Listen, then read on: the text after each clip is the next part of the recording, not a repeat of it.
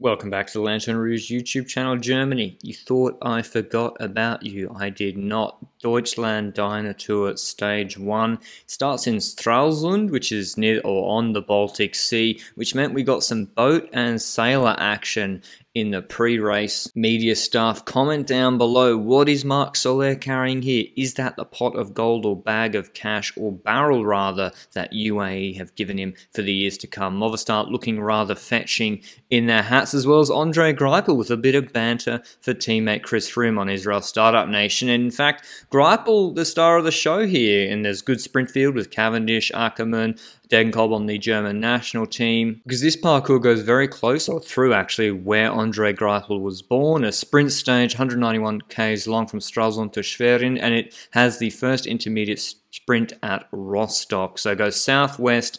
Could be windy, well, there would be windy conditions on this stage. Quite a flat area, but a lot of wind. And certainly looking rather cold, particularly for August. A breakaway went with Bike Aid rider Justin Wolf. He's a big unit, strong guy. And Bike Aid, you might not know them, but they're a Conti team, a German Conti team. And they've done well at races like Sibiu Tour multiple years in a row. They generally punch above their weight and have some very strong riders. But they were being kept in check by Bora Hansgrohe for sprinter Pascal Ackermann, Bahrain victorious for their sprinter Bauhaus, who is on fine form this year, and Deceuninck Quickstep for Mark Cavendish. So it's going to be looking like a sprint. The only issue would be the crosswinds. You can see on the right hand side the wind was blowing pretty hard for a lot of the day, and Bora Hansgrohe, probably the best team actually at managing that. They have Niels Pollard in their team, Buchmann is here, but the parkour doesn't really suit Buchmann for GC. GC, almost Davide Formolo and maybe Almeida, given how well he did at Tour de Polonia, could be guys. There's some punchy stages later on. Even today, there's a little hill at the end, but it's not for those guys. Probably more like a Niels Pollard, Remy Cavagna late attack, I might think, today. But you can see the peloton trying to manage those crosswinds here. Niels Pollard, of course, on the front with Greipel behind him, as well as Dowsett on the right-hand side. Haller is just in front of Pascal Ackermann, who's not pulling through, but being kept at the front and safe by his teammates. He's got Schwarzman there, Rüdiger Selig, who I think is going to Lotto Soudal next year, the veteran lead-out man. But the breakaway was fighting for the sort of KOM points. It wasn't a long climb. It's kind of like the Tour of Denmark the other week, like the KOM point was on like a 1% rise. But Justin Wolf and this break weren't to be underestimated. Maybe you could say the peloton managed it really well, which they did in the end. They'd catch them with about 3 or 3.5 Ks to go. But it did require a lot of the sprinters' teams chipping in to chase. And you can see in the run-in that Deceuninck Quickstep weren't ordered as maybe you would expect. Yannick Steimler on the left-hand side. It's Lampard there on the bottom, and then Mark Cavendish on the right-hand side that you can see. Israel are 1, 2, 3 at the front. Bahrain are forming up on the left-hand side. So maybe that was a premonition for issues to come for Mark Cavendish, who was caught out of position. And I didn't know, does anyone know, were UNOX going for Christopher Halvorsen or Rasmus Tiller in this sprint? Because Halvorsen, he has like the talent and pedigree, he was at EF, but Rasmus Tiller's the man on fire this year, and there was a crash with 2.8 kilometers to go. And Mark Cavendish, this is him, right? He wasn't caught up in the crash, he was deep in the field and out of position, but he looks like he might even be able to sprint back onto the back of the group at this point, but he wasn't really able to contest the sprint at all. And to be honest, even if he did get back on, you know, trying to move up that far with no teammates in front of you is virtually impossible, because his teammate Remy Cavagna in the French national champs jersey was drilling it on the front, and you can see Yannick Steimler is on his wheel, and Lampard at this point certainly knows that he's going to try and contest the sprint. I'm not sure if Steimler eventually does find out. And we've got a twisty run-in with a right, a left. The last left-hand corner is like 500 meters to go. But you see through this chicane, Schwarzman pulls off for Bora Hansgrohe out from in front of Rüdiger Selig. So already problems for Ackermann in terms of not being dropped off too early, as well as Remy Cavagna. You can see he's pointing to Steimler.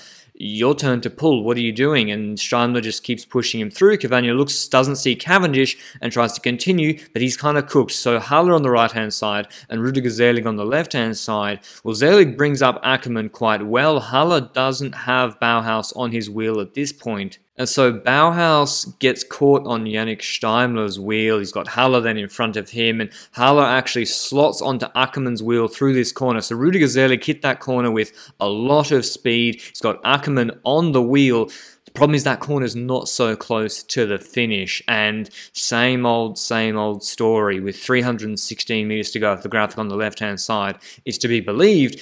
Rudi Gazzelli pulls off, and he pulls off completely and stops pedaling. He doesn't keep at least pedaling to offer Ackermann another 50 or 60 meters, despite no one jumping from behind. And he also pulls off so far that it doesn't allow Ackermann to just move up on the right-hand side and stay on the barriers, which you often see Mørkøv do. So Ackermann launches very early, and he has to do a full 20-second sprint. And this is the thing I don't know, because I actually wasn't a World Tour sprinter.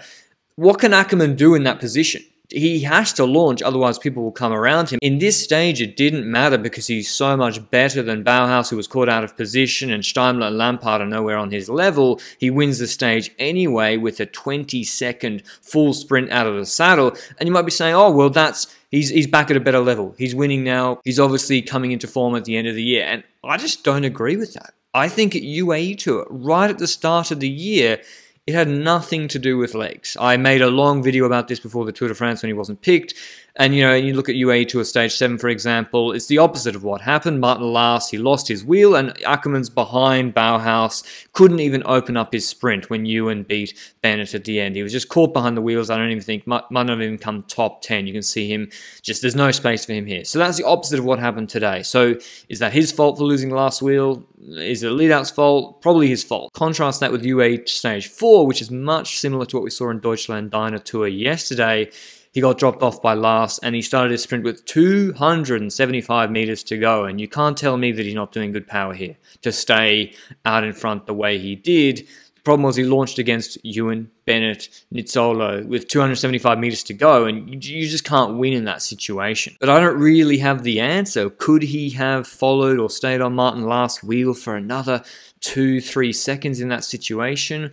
Probably not. He'd probably get jumped by Cees Bol on the right-hand side. Could he or should he have waited to open up his sprint a bit longer yesterday? I guess he saw he had Haller on the wheel, so without Bauhaus on the wheel, that actually, him jumping early, really put Bauhaus in a difficult position, particularly when Cavendish wasn't there. But it'll be interesting to see how he goes at UAE next year. They got a host of sprinters trying to reclaim their best level. Ackermann, Gaviria, Alvaro, Hodge. I wouldn't say they've had the best lead-outs in the world this year, UAE Team Emirates. But yeah, good to see Ackermann winning once again. He takes the stage, and of course the leader's jersey in the finish in Schwerin, finishing ahead of Phil Bauhaus, Marco Haller, Yves Lampard, Yannick Steimler, David van der Poel, Luca Mazzato, Jens Reinders, Marco Canola, and Kim Hoyder. If you want to watch Deutschland Tour, you can see the list of broadcasters in the description below. I hope you enjoyed the video. I hope Andre Greipel can do well or show himself at some point in this race, retiring at the end of this year, as well as, of course, Marcel Seeberg, the long-standing German lead-out man on Bahrain victorious. But until today, to recap, which will probably drop tomorrow, ciao.